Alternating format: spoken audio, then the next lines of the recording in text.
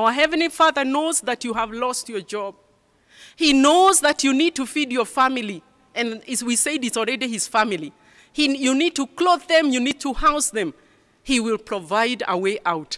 Just trust he will, and he will. God will see us through this pandemic if that be his will.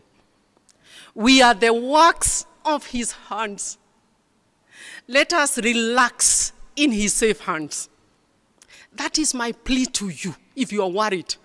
God who got you out of the womb will see you to your gray hair, if that be his will.